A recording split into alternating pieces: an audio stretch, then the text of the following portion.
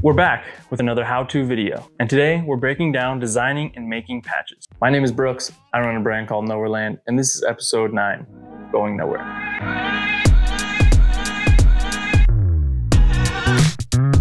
Like most products, patches come in a variety of materials and styles, which can be a little bit overwhelming when deciding which direction to go in. But I do think it's an important step to figure out before you jump into designing anything. So let's break down some of the patch options to give you a better idea of what you might want to use for your project.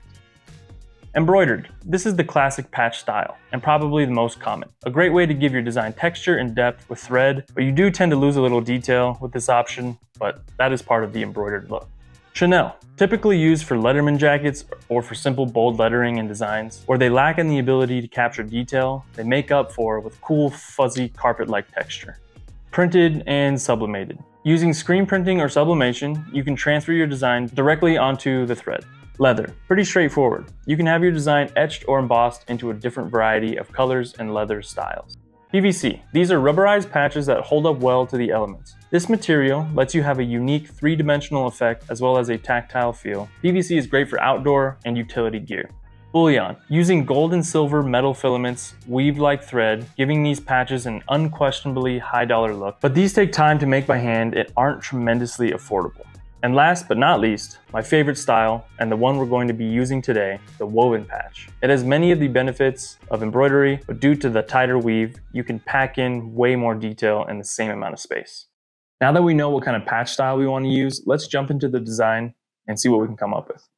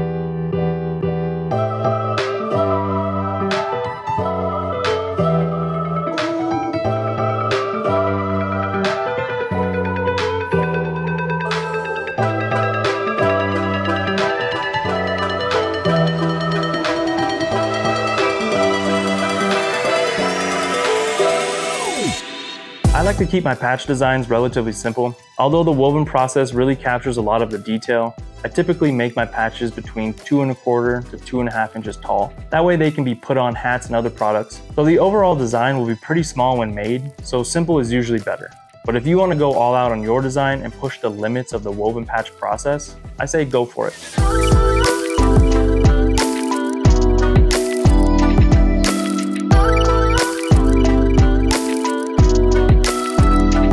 Okay, so I finished this patch design, and I sat with it for a few days and I decided I really didn't like the finished piece. But I did still like the overall concept, so I went ahead and started over.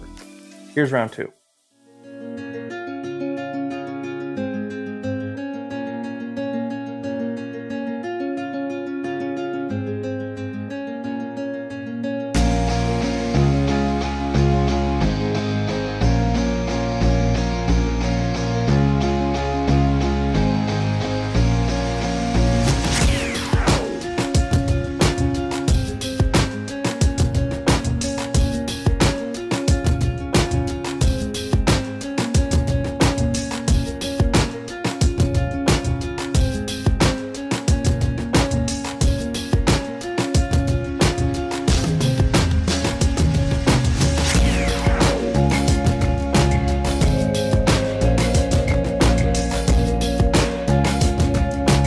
I think this second version looks a lot better. I went with the more structured font, but I kept the overall concept and color scheme. Now we could stop right here, but I wanted to work up a more detailed option so you could see a full range of the woven patch ability. So here's what I worked up for that.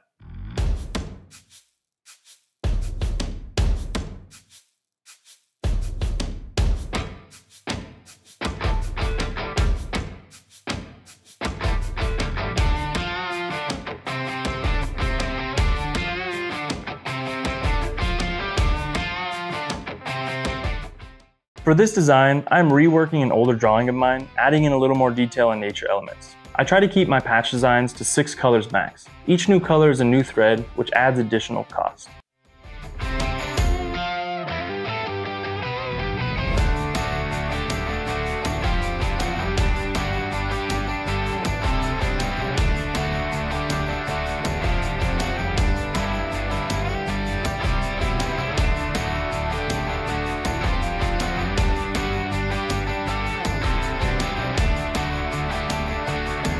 So now we have all 3 new patch designs finished up, and now the next step is to get the art files ready to send to the manufacturer. These designs need to be vector to work within their digitizing software, so let's bring those into Illustrator and get them all set up. For the print ready art, I'm going to call out the Pantone colors, set the dimensions, and call out any additional finishing options. For most patches, I like to add on heat seal backing. That way people can iron these onto fabric without having to sew them, although we do still recommend sewing them for extra durability. Some other finishing options would be an embroidered edge, a marrowed edge, or hot cut edge. Now my go-to is the marrowed edge. I think it gives it a nice raised border and a traditional patch feel. But whatever you want to go with, make sure to call that out in the art file. Okay, I'm happy with the designs and the art files are all set up, so I'm gonna go ahead and send these over to the manufacturer. Then they'll get back to me with an estimate, a minimum order quantity, which is usually around 100 pieces, and their estimated turn time. The company I use to make my patches is called Sunny Season International. I'll link their information below. I know there's a lot of different patch manufacturers out there, so I'll link a couple other options below. That way you can compare and see which works better for you. Once I approve the pricing, the next step is to get a sew out of the patch. This is basically a sample that they make to show you before they run full production. This process usually takes about a week, but because of the magic of the internet, I had those proofs ready to go now. So let's take a look at what they sent. This is the last chance to make any edits before full production.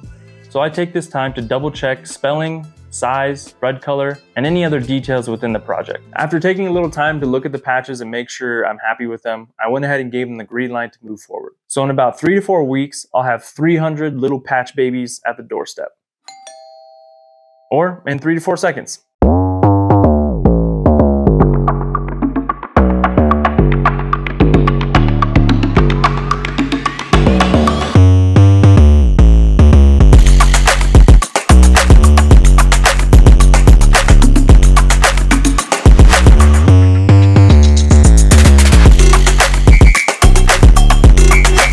Stoked on how these designs translated into patches. You can scoop these up on my website right now at nowherelandsupply.com, along with a bunch of other products. If you have any questions, feel free to leave a comment below, or if you have any suggestions or tips on how you got your patches made, I'd love for the comment section of these videos to be an ongoing resource for people to refer back to help them make their own products. Thanks for watching, and I'll catch you in the next one. Oh, I almost forgot, like and subscribe. Or don't.